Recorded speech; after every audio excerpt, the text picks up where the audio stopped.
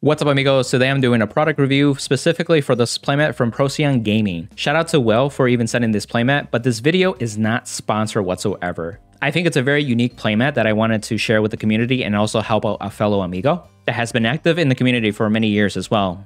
And so I'm just happy to help out. This is great for also people that play multiple TCGs, especially the popular ones such as Yu-Gi-Oh, Pokemon, Digimon, Magic the Gathering, and of course Card Fight Vanguard and many others. So right off the back, you can see it's a nice black contrast and you see all the card zones for multiple TCGs. The ones that stand out easily obviously are the deck zones, the graveyard, the drop, and cards like that go into damage or even like trophies and extra deck and so on. Like you can just see everything. Even the Digimon gauges are here as well. As you can see, the playmat also is in good quality too. It feels nice. It just feels like any other playmat that you would expect too. So the quality is still there. Here's showing off Card Fight Vanguard. And so typically you have your Vanguard and your rear guards and of course your damages.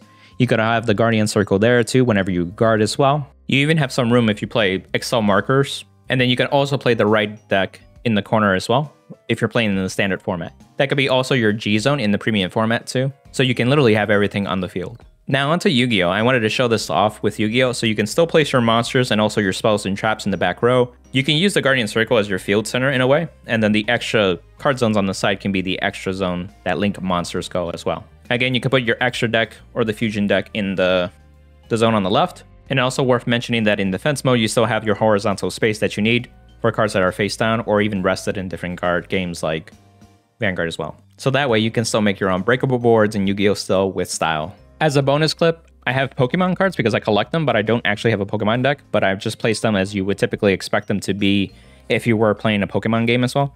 And as you can see, you have your bench, you have your main Pokemon out, and then of course any trophies. And so you can play Pokemon really easily as well. And so I think it's a really cool playmat. So if you're a type of person that like goes for functionality where like this can be used for multiple things, I think this is for you. And again, I just want to help out a fellow amigo. And again, it's not sponsored whatsoever too. I'll put his information in my description too if you want to check out the playmat as well. And also special thanks to Will for even sending the playmat as well. So thank you, amigo. On to the next one. Bye.